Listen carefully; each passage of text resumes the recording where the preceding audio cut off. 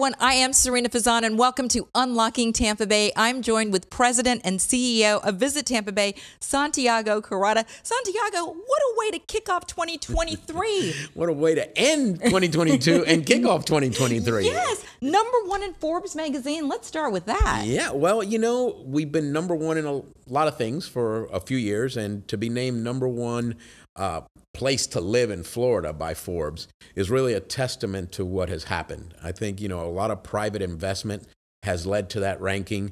I think the marketing and the PR that we've done around the growth in Tampa, all the great new things that we have in Tampa, I think has made a difference. And quite honestly, a few years ago, when we were ranked by Forbes or some other great organization, they attributed our success to private investment as well as marketing.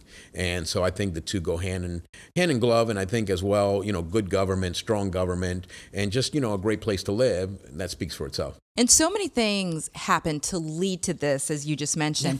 Talk about one of them being the Tampa Edition. Well, yeah, I mean, you know, we just opened our first 5-star hotel, Tampa Edition. I believe there are only 14 in the world and 4 or 5 here in the U.S. And it's just this incredible place that makes you feel like you're extraordinary. I've had some opportunities to dine there and visit, and it's just another feather in the cap, you know, another coin in the treasure chest, since we're talking Gasparilla season, that makes us very, very unique, especially when you think about just how few of them there are in the world, and that we now have one right here at home. So it's fabulous. Now we can say we have a 5-star hotel, and it truly is a 5-star hotel. And of course, for this episode, we're going to talk a lot about Gasparilla, the 3rd largest parade in the country. But staying with the Edition for just a moment, sure. And being a 5-star hotel, as you said, our first, that speaks volumes for other major hotels coming here. Yeah, no, absolutely. You know, we needed to make sure we had the first, and this is the first. You know, we've had a lot of firsts over the last year. So, you know, we were talking about the beginning of 2023, but the end of 2022 was spectacular. You know, Virgin Atlantic, direct flights to Heathrow, Sir Richard Branson in town, you know, doing the inaugural flight, the Edition, the Michelin Guide, adding, you know, 19 of our restaurants to the guide in some category. Those are global recognitions, right? Those are big time recognitions for the destination.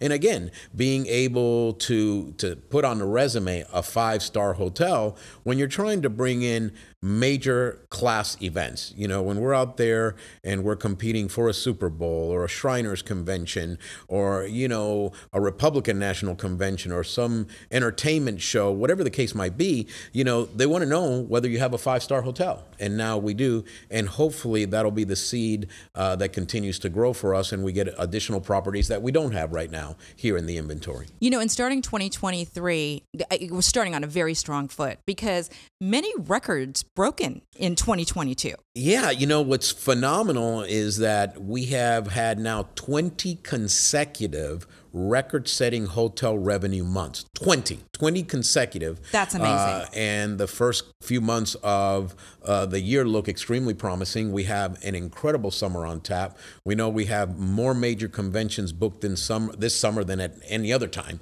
So, you know, we're expecting some great things from 2023. Again, just a lot of exposure through sports, lots of exposure through marketing, lots of exposure through big groups and conventions and events that are happening this new year. Yeah, I mean, it's fantastic. So we have sports teams, we have 5-star hotels, we have Michelin Awards. Right. And also, I mean, you know, of course, Tampa. You know, we're proud of Tampa. Tell us about your special trip, though, that you made to maybe another little city called Tampa. you know, that was, that was a brilliant opportunity for us during a time of giving, to give something wonderful, to give a wonderful memory to another city, another town that bears our name. And so, you know, all kudos goes to our PR and marketing team because they stumbled upon, and I say that in an interesting way, they stumbled upon Tampa, Kansas, and really did their homework and their research as to how many people live there. Would we be able, through our partners, to accommodate and host the entire town of Tampa, Kansas, here in Tampa, Florida, and develop, you know, incredible relationships that I think will last a lifetime. And not only that, but it really markets Tampa, Florida, in Kansas. And when you do a goodwill gesture like that to another city in another state, a certain level of respect and friendship grows from that. And I think that's what you'll see. And we love marketing everywhere. And Kansas was a place that we thought, you know what, if we can do something great for the people of Tampa, Kansas, we think Kansas will remember us, and we think Tampa, Kansas will be forever our sister city there. And of course, now, I mean, what better time with Gasparilla? We're talking about Gasparilla on this episode.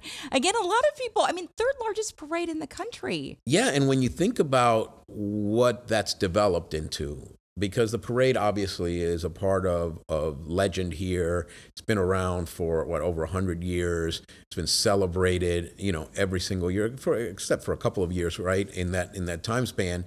But the fact that it's grown, and you've added a children's parade, and there's a night parade, and there's a run, and a film festival, and a music festival, and an art festival, it's really turned into an entire season for us to be able to promote. And people in other parts of the country where the weather might not be that great would be looking at something very unique to be involved in that is a tradition, that is something very, very specific to another place. And so it's a great opportunity for us to show off, our great city, our great destination, and the people, because we know that the individuals that make up the crews that are involved in putting on these parades are, great individuals in our community. And so what better way than to share, a little bit of home with people who might be interested from either throughout Florida, throughout the United States, to come here and celebrate that season with us. And again, so many different weekends of activities for all tastes, right? There's also a run, and there's a marathon. So there's some really great things to be engaged with Gasparilla. And on this episode, there's so many people, as we could talk to. We chose to talk to a pirate. From your personal perspective, why do you think that's so special to talk not only to a pirate, but to one of the pirates from the Mystic Krewe of Gasparilla? Well, they're such giving individuals, year-round. We celebrate the season with them, but they're involved in our community day in and day out. And the crew, Mystic Krewe of Gasparilla, so involved with us when we're out on the road and we're trying to bring a convention to town, or we're trying to bring a big event to town, or when we welcome Tampa, Kansas to town. They were engaged with us. So they're phenomenal community heroes. They're great, great partners for us. And so the fact that we can highlight the season and talk to one of the men of one of the crews, and there are many, and we have women and we have men that are engaged here in crews, is really us really giving back as well, because we are partners, and they're there for us and we're there for them. So it's great to be able to highlight them and this season. And it goes without saying, Santiago, there are a lot of people involved bringing Gasparilla together. Oh my God, when you think of the crews and the event planners, and you think about the city and the county and the additional law enforcement that comes in to make sure that we have, a great time and that it's safe.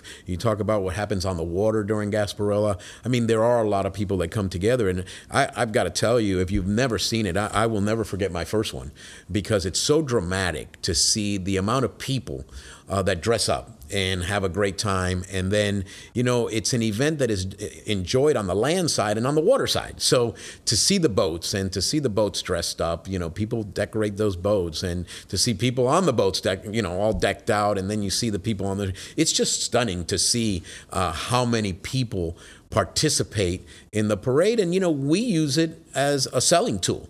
We make sure that we bring in meeting planners and journalists and trade people, conventioneers that are about ready to sign a contract with us. And we make that a very important opportunity to learn about the destination. So we make sure we take them to hotels. We show them the convention center. We take them out to the parade route.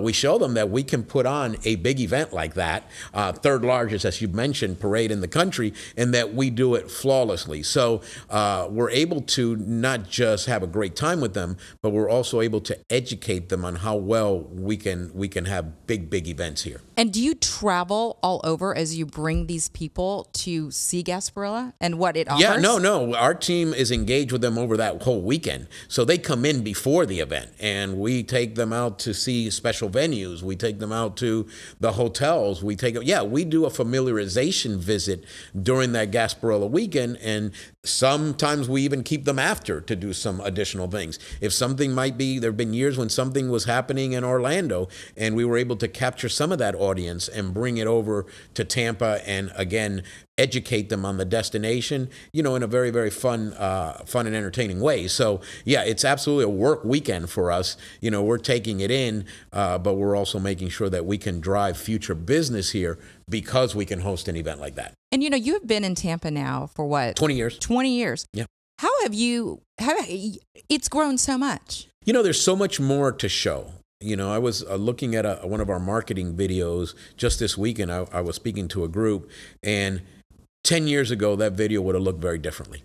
20 years ago, it would have been starkly different. And so it's amazing to see this evolution and all the things we can talk about. Just as in this episode, we talked about the Michelin Guide and Virgin Atlantic, and we talked about the addition. Last year we were talking about the JW Marriott. We can talk for days on what's happening at the airport and at the port and with development downtown. This is an incredibly dynamic place that always looks to be better. And so that's a great story for us to always share when we have newcomers to the destination. And Gasparilla provides a great opportunity that whole season for us to expose this destination to people who might never have seen it. And honestly, certainly worthy, once again, to mention that being the #1 city to live. Yeah, again, that is another headliner in the resume. And, we've had so many over the last few years, and it just is a testament to the incredibly hard work that happens here every single day. Well, Santiago, as always, it's such a pleasure to sit here and talk to you. And are you ready to hear more from our special pirate? I sure am, because they are very colorful. And of course, Gasparilla could not be Gasparilla without the pirates. And what an honor to have Frank Smith joining us, part of Mystic Krewe of Gasparilla. Yes.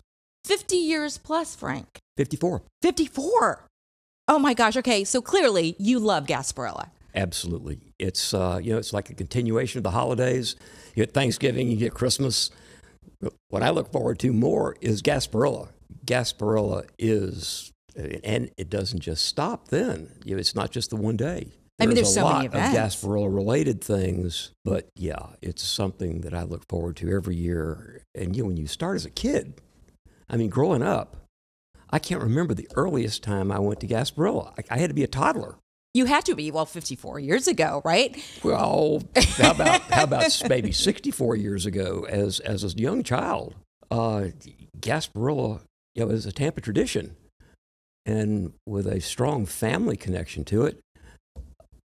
I can't remember how young I was when I first went to Gasparilla. You just knew that this was something that was in your destiny, and now you've gotten to share that destiny with hundreds of thousands of people who attend Gasparilla every year. And it's really what makes you so proud of Tampa, and so proud of this community, and seeing everybody who comes out for it, not only in the parade, but everything leading up to the parade, everything on the water.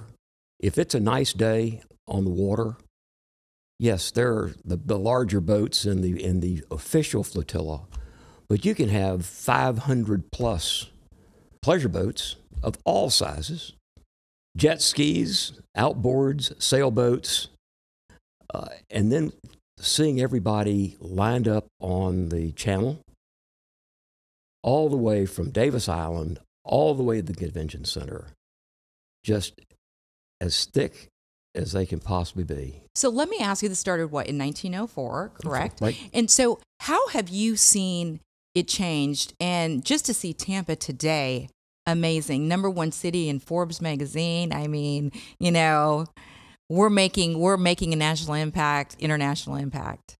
Gasparilla has gotten a whole heck of a lot larger, bigger.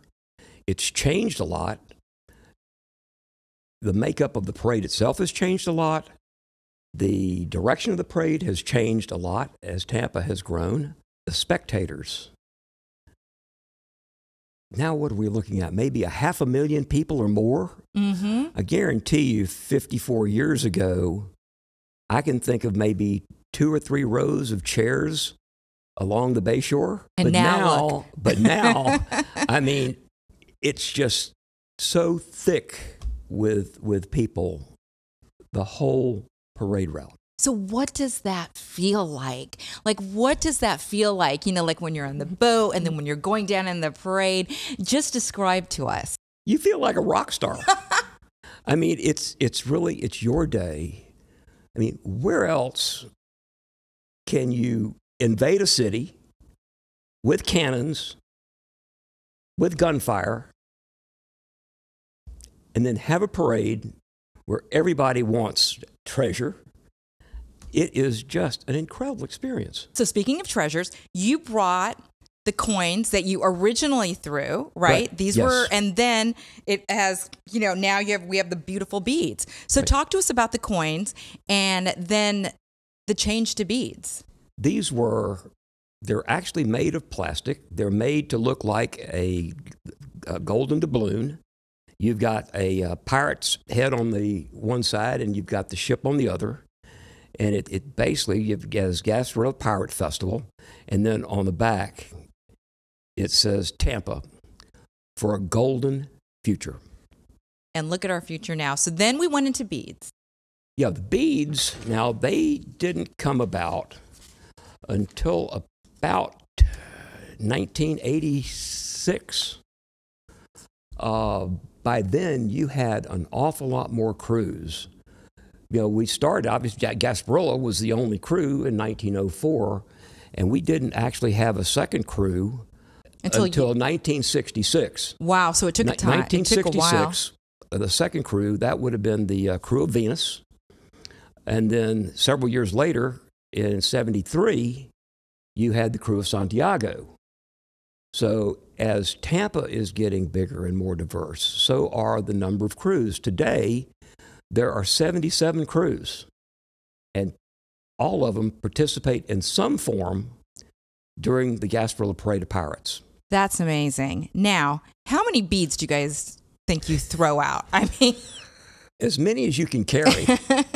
And what's interesting about the beads, there are several resupply points along the parade. So you don't have to carry the whole load, if you will, for the whole parade. There is a resupply at the beginning of the parade, before the parade actually begins. There's another resupply at about Rome Avenue. There's a resupply before you go downtown. So there are plenty of opportunities to get what everybody seems to want these days. Or the beads, because you've got to think about it, right? So the parade starts, and I'm so glad to hear about these restops, because what about the people that end up at the end of the parade? So that's so good to know that the pirates are stopping to get more beads for everybody. There should be plenty by the end of the parade. However, I'd say if you're towards the tail end, you're pretty much trying to get lighten the load, because at the end of the day, it's been a long walk or ride. So, Frank, speaking of the end of the day, let's go back to the beginning of the day. You look fantastic here. I know you're all dressed up in your wonderful pirate gear, and the pirate gear you're wearing has a lot of history. It's a lot of hand-me-down. I've pretty much wear the same thing, but I do not wear this particular shirt at the parade because getting makeup and things on it. So I have a different outfit, if you will, for the parade itself. Different weather. I mean, last year was probably the coldest I can remember. It was freezing. My 54 years. But yeah, and some days are going to be hot. You certainly don't want to wear these heavy black trousers on a hot day. And so you basically adjust it to the weather. And then, of course, there's the makeup. Yes, I was going to ask you that, because rain or shine, cold or hot, still, pirates are putting their best step forward. That makeup, how long does it take you to get that makeup on? And it's specialty makeup. It is. A lot of the members of the crew go various places that morning to get made up by professional volunteers. I learned many, many years ago how to do my own. And that's so nice, though. Professional volunteers That's fantastic that people volunteer to put on your makeup. Yeah, there are students from University of Tampa, University of South Florida, and others that volunteer their time to do that, and they do a really good job of it. And they have an awful lot that they have to do that morning. Well, tell us about your routine then. What do you do? Because I'm a member of the Special Events Committee, the Grenadiers, we are in and out of costume many times during the year. Most of our events do not involve makeup, but several of them do. So I learned, goodness, probably 40 years ago, how to do my own makeup. And it's a step process. You start with a water base. You have to let that dry. Then there is a chemical called collodion, which is almost an ether product.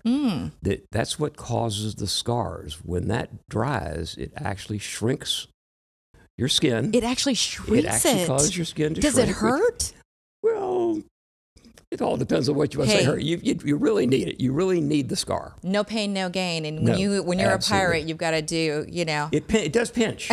And sometimes when it comes off, it does maybe take a little skin with it. But you have the scars, and then you use grease paint, and you just get creative with how you want your scars to look. So, Frank, tell us about the invasion on the water. Okay. The original parade in 1904 was on horseback. On horseback? You had about 50 members of the crew of Gasparilla that got together to start it in May of 1904. 26 of them were on horses. I guess the others were either afraid of horses or didn't want anything to do it, but they started at Plant Park and paraded across the Lafayette Street Bridge and ended up at the courthouse. The water invasion didn't start until 1911, and it was done with borrowed ships. The Gasparilla organization didn't have its first ship until 1937, and it was a 143-foot, three-masted schooner. It's a real sailing vessel. Beautiful. Was. That ship lasted until 1951. It was an old schooner, and it sort of wore itself out. That was the Jose Gaspar the first. Then in 1954, the present ship, Jose Gasparilla II, was built. So it's 165 feet long. It's a steel construction, three-masted. I would say it is the only pirate ship like it in the world. Doesn't it? I mean, every time I see it, honestly, my heart skips a beat. It's one of the most beautiful sights. And if it makes my heart skip a beat, I can imagine what it does for you.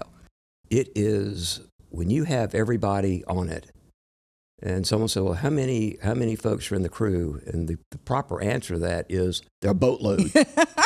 And they're all up in the rigging. I don't go above the deck. They're all up in the rigging. They're covered every inch of that ship. Cannons, pistols, the flags flying. It is an incredible experience. I know you said that you loved everything about Gasparilla. It's like your favorite day of the year. It's like Christmas. It is. Would you say that boat ride tops everything? So I rode the ship for over 40 years, and the thing that makes Gasparilla the most fun is the gunfire, and the gunfire bothers me these days.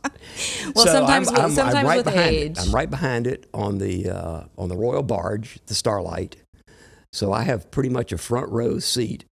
It's just not quite as loud, but it is quite the spectacle. And the ship used to go up the Hillsborough River and dock where the Curtis Hickson Park is now. The convention center was there. But it had to stop doing that when they built the crosstown. Isn't that something? Can't go under the crosstown. So then it started going, that now, it lands at the convention center. But I remember it going to Jackson's over on Harbor Island when Harbor Island was developed. But now it goes to the convention center. Oh, it's a nice ride. It leaves Ballast Point at 11:30 on Invasion Day, docks at the convention center at 1 o'clock. We get the key to the city from good old Mayor Castor. We get that from her right after we do that, and then the parade starts at 2. And hopefully she'll just give it over. Oh, she has no choice. She has no choice. Absolutely. There is an advance raid that we'll do. This would be the Tuesday before Gasparilla, If anyone is downtown around noon, there's a group of us in our special events committee, the Grenadiers, that will gather at Gaslight Park. We'll go in, snatch the mayor from her office, bring her to our assembled group, and demand that she surrender the key to the city to us. Or if she refuses, we've got an invasion force that's coming on Saturday. Of course, she always refuses. It's one of the most beautiful parts of the story. It is. It was wonderful. An invasion by water. It is such a wonderful time. It's just absolutely great to be a pirate and be a part of Gasparilla. So it's so wonderful talking to you. And we've talked about like how many crews there are now. But you guys are the original crew. 1904. Yes, the original crew. So what is your fondest memory as you look back? You know what? It's really hard to come up with one single thing, but still with my involvement since practically the entire time I've been in the crew. So let's say 52 of the 54 years. Our special events committee, our Grenadiers, we go to hospitals. And probably my finest was we went to a children's cancer hospital in Jacksonville. And watching those particular kids, when we gave them, this was when our sponsor was the Red Barons, and they had these little teddy bears that were dressed like a little Red Baron pilot with his leather jacket and with his little goggles on, these little teddy bears, and watching those kids light up. That's probably the most memorable, but it happens an awful lot when we go to the hospitals today.